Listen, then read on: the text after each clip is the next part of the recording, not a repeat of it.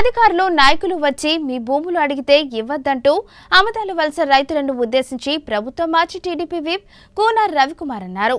శ్రీకాకుళం జిల్లా అమదాల వలస TDP party కార్యాలయంలో ఆయన మీడియాతో మాట్లాడుతూ నియోజకవర్గంలో వైకాపా పార్టీ నాయకుల అరాచకాలపై తీవ్ర స్థాయిలో ధ్వజమెత్తారు.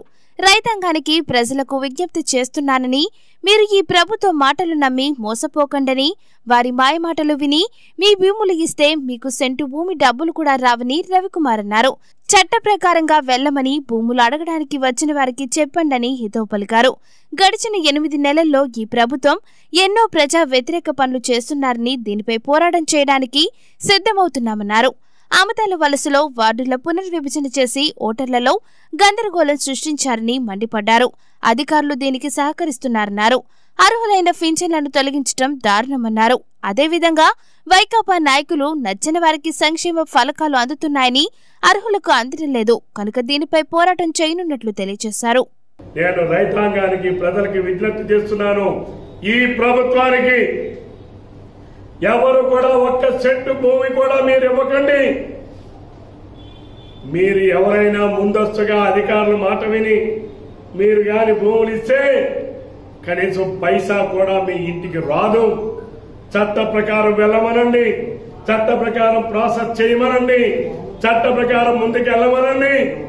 అంతేగాని చట్టానికి విరుద్ధంగా మీకేదో మాయ మాటలు చెప్తే విని మోసపోవద్దని చెప్పి నేను రైతాంగానికి ప్రజలకి విజ్ఞప్తి చేసుకుంటూ రేపు ఈ 8 నెలల కాలంలో ప్రజా వ్యతిరేక విధానాలు, ప్రజలకు మేము అందించినటువంటి సంక్షేమాన్ని తొంగలో తొక్కిన విధానం, పేదవాళ్ళైనటువంటి ఎంతో మంది ముసలి వాళ్ళ వితంతువులకి పెన్షన్లు తీసేసినటువంటి విధానం, ఈరోజు గ్రామాల్లో వాలంటీర్లతో ఈరోజు తెలుగుదేశం పార్టీ అభిమానులు కార్యకర్తలతో సంబంధించినటువంటి కుటుంబాలకు సంబంధించినటువంటి పింఛన్లు రద్దు చేశారు.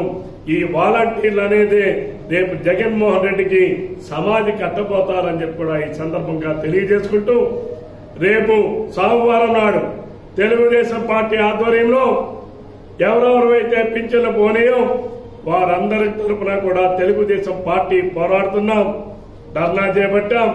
తర్వాత అధికారులకు విజ్ఞప్తిస్తాం.